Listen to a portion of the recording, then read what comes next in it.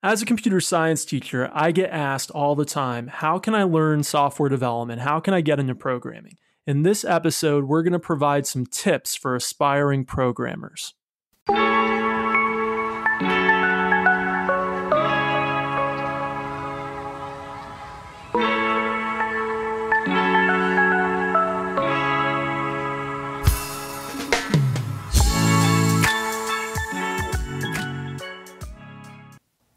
Welcome to Kopec Explains Software, the podcast where we make computing intelligible. All right, Dave, this week we're doing something a little bit different. We're offering up advice for our listeners, advice for folks who are looking to start a new adventure in programming. And I guess the first place to start that adventure is if someone wants to learn to program, what language should they choose? Yeah, this is a question that often leads to analysis paralysis. Instead of actually learning to program, people spend way too much time thinking about which language should they choose. And then sometimes they get started on one language and then they go and switch to another language because they start thinking maybe they chose the wrong language, or their friends tell them, well, you should really learn this other language. I'm actually going to tell you something surprising, which is I don't think it really matters that much which language you choose, given two criteria that I do think are important. The first criteria is I think you should choose a popular language. The reason I think you should choose a popular language is so that there's tons of free learning resources, so that there's tons of books, tons of videos, tons of online courses, and tons of questions answered on the web. That way, any question you have when you inevitably hit a roadblock, because when people are learning programming, they're going to inevitably hit roadblocks, you'll be able to do a web search and get the answer to your question. So I'm not saying you have to choose the most popular language in the world. I'm just saying choose a reasonably popular language so that all of those resources exist and so that any questions you have are a web search away. So that's my first criteria. My second criteria, choose a language that is related to a project that you want to complete. Let me give you an example. If you're interested in doing a data science project, or you're interested in doing back-end web development, well, then maybe Python is a good choice because there are libraries for doing both of those things in the Python ecosystem.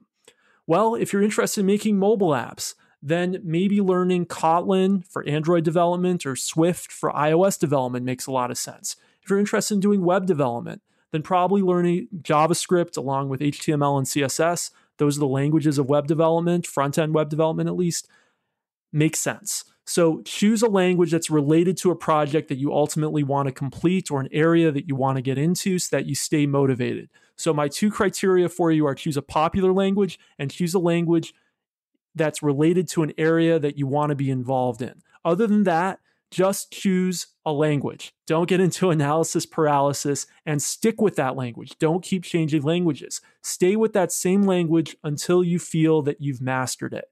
And that might take a while. We'll talk more about this a little bit later, but learning a programming language properly is probably going to take you 6 months to a year just to learn enough that you feel like you're quote unquote dangerous in that language. What are some of the resources that folks should gather as they're starting to learn to program once they've chosen their language? Well, the great thing is if you do choose a popular language, there's going to be a lot of great free resources. There's going to be free online courses. There's going to be free video tutorials. There's even going to be free books online. And now everyone's a different kind of learner. Some people learn better by doing projects. Some people learn better by reading a book. And some people learn better by watching videos. And it really depends on the type of learner you are, which of these, and you know that before you go into this, right? You know what's worked well for you in the past. And you can always try multiple of these different modalities and just pick the one that works best for you. Now, no matter which one you pick, I suggest that you get a book as well.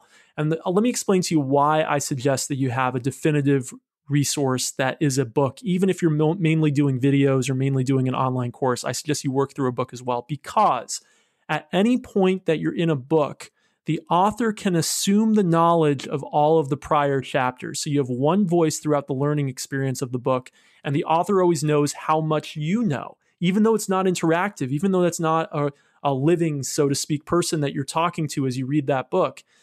They can assume the exact amount of knowledge that you have at any point in the book because they can assume that you've read all the prior chapters, and you should actually read the chapters in order, of course. This is a big advantage because I see a lot of people run into the problem of going to one random online tutorial and then going to an online random video. And at each of those points, there's a lot of stuff included in those tutorials that they don't already know. And the person who made those piecemeal tutorials has no way of knowing what you don't already know. And so therefore, you get into this problem of not being able to answer the question you have right now because you don't have all the prerequisite knowledge that that tutorial assumed. And so the great thing about a book or a course for that matter is that as you go through at any given point, if you're going in order, the author or the instructor always knows exactly how much you know. So I would always have some kind of backbone book or backbone course that you're following along with, even if you're using other resources as well. So once you've chosen your language and gathered up your resources, is there any specific software that would be helpful for someone? Well, as we talked about in our prior episode, What is a Programming Language, which I will link to in the show notes, when you write code, you're actually just writing a text file. And those text files can be opened up in any text editor. But the thing is, you want an environment that's actually going to help you as you go along. So you want an editor that is specific to the programming language that you're learning. And there's going to be a lot of them for any popular programming language, with a couple exceptions. So you want two features that you must have as you're learning programming. The first is syntax highlighting. This is where different parts of your program automatically get colored with different colors to show how they fit together. So, for example, functions that are built into the language, like built-in library functions, are going to have one color. Functions you define yourself are going to have another color. The variables you define will have another color. Keywords in the language will have a different color. This will actually help you learn. You know, there's actually been studies about this, that the different coloring of different parts of speech, so to speak, even though this is not speech, helps people learn a language, and it helps people learn programming as well. Next feature you should have is autocomplete. And this one's a little harder to find because not every programming editor will actually have this for every language. But there definitely will be one that has this if you're choosing a popular language. So you want an editor that has autocomplete because when you're first learning, you don't want to have to go look every single thing up, and you don't want to have to memorize every single name of every function and every built-in keyword. And so by having some editor with autocomplete, you're going to be able to get through your first few programming projects just a little bit faster, and it's going to be a little bit less frustrating. So those are the two features you should really look for. Make sure your editor has syntax highlighting, also known as syntax coloring, and make sure that it has autocomplete. And you will definitely, if you're choosing any popular language, be able to find an editor that has both of those. All right, so you've chosen your language, you've got your book, you've got your text editor. Then what do you do? Well, then's the actual hard part, right? Then you actually have to work through all of the exercises in that course or that book that you're using. And as you go through that book or course, I'm going to make a couple of recommendations.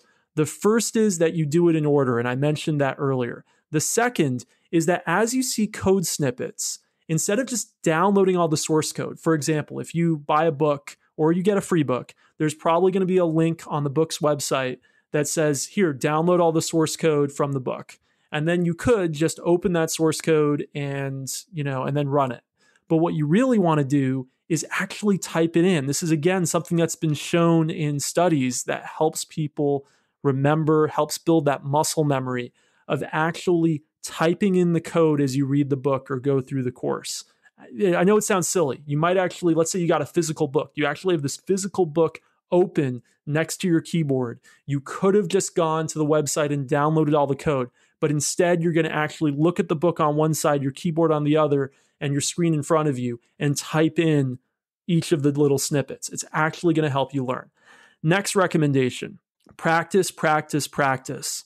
Do all the exercises in the book or the course that you're using. Programming is kind of like any other skill in that it doesn't just come from just, seeing someone else do it. You actually need to do it yourself. You actually need to practice. It takes thousands and thousands of hours of practice and writing code before you become a competent programmer. This is similar to kind of learning another human language. Like, you can watch someone else speak Spanish, but that doesn't mean that you're going to be able to speak Spanish until you practice speaking Spanish over the course of thousands of hours and several years.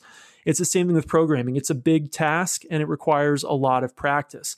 And I suggest not just doing those exercises in the book or the course, but also having some project that you're interested in doing as you go. And there might be many of them as you go. And that way you're going to stay motivated. If you're not just doing something because you have to do it, but you're also doing a project that you want to do as you go, that's really going to keep the motivation level high.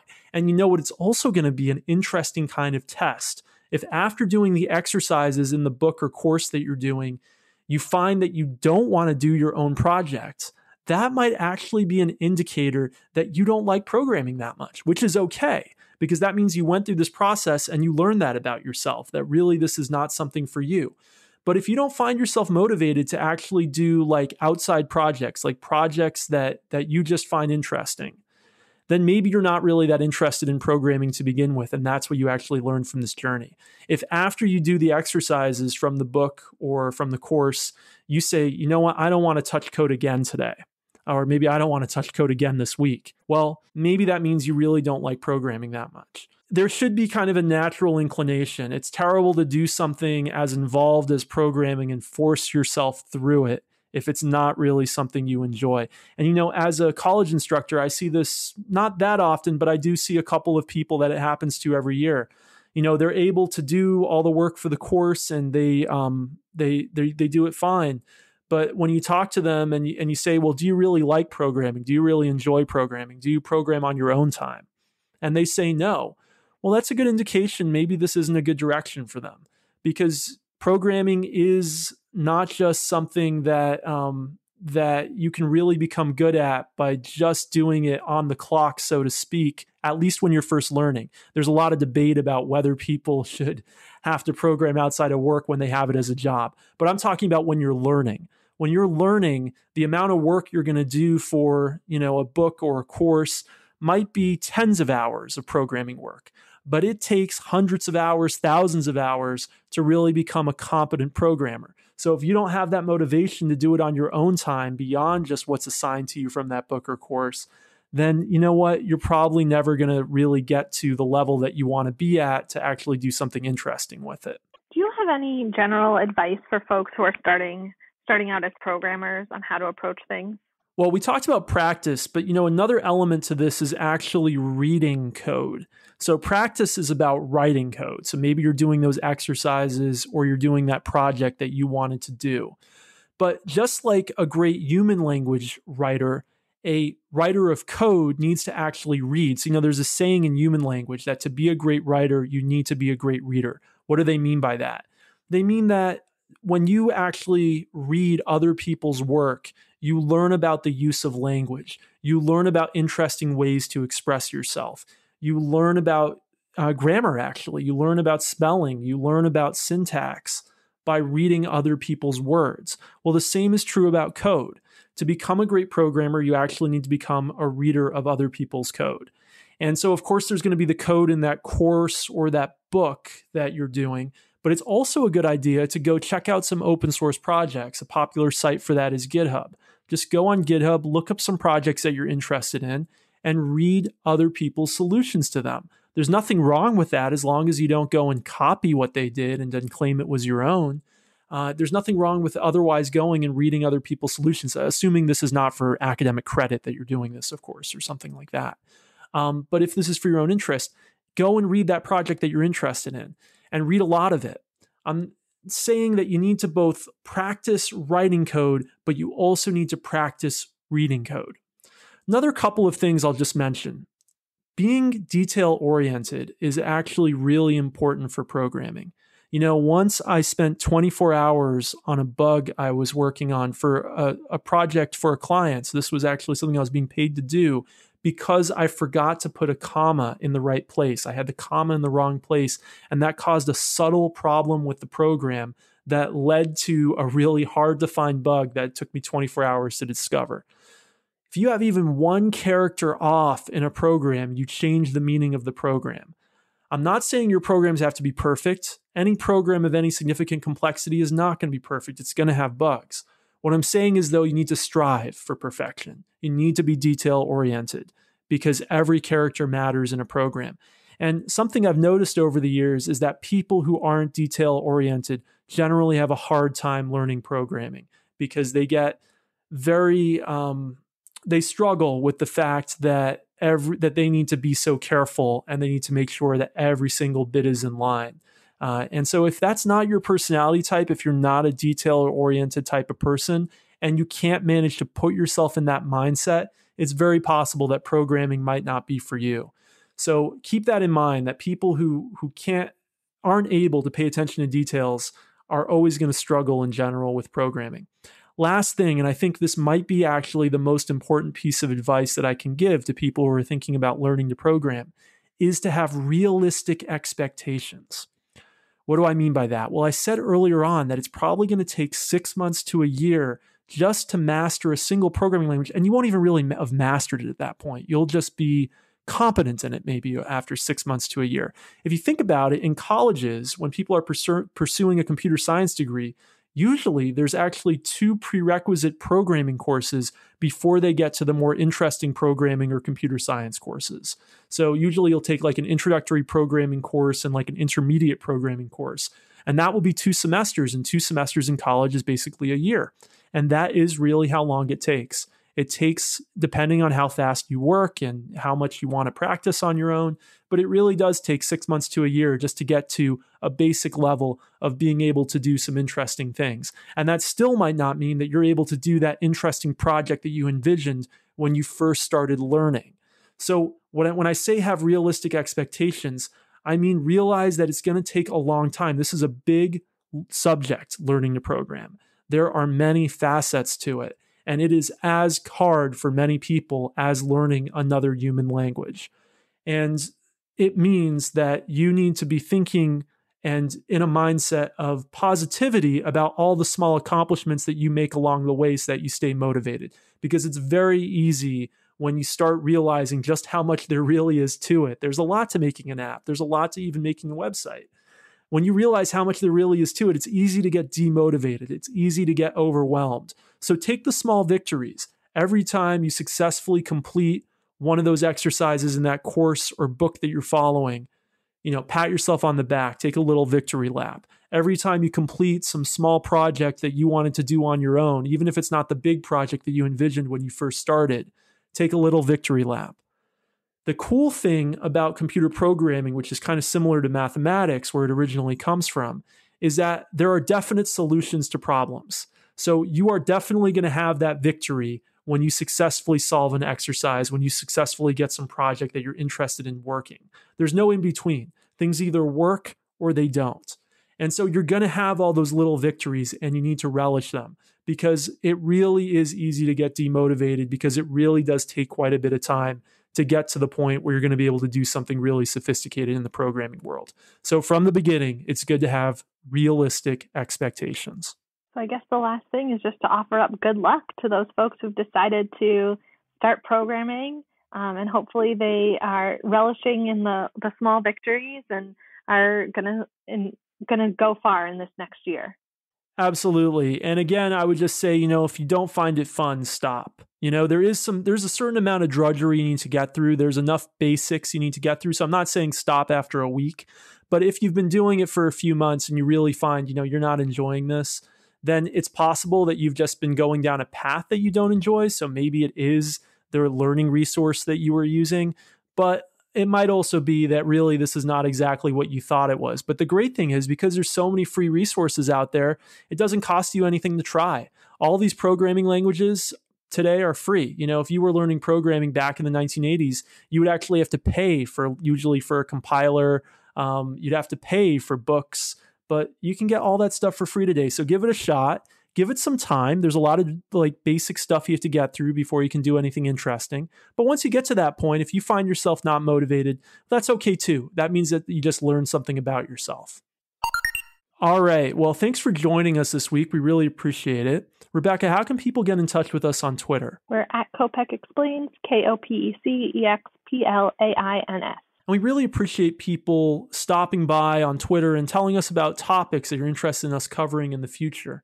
And we also want to remind you, don't forget to leave us a review on your podcast player of choice. It really helps other people find out about the show. All right. We hope you have a great week, and we'll talk to you next week. Thanks for listening.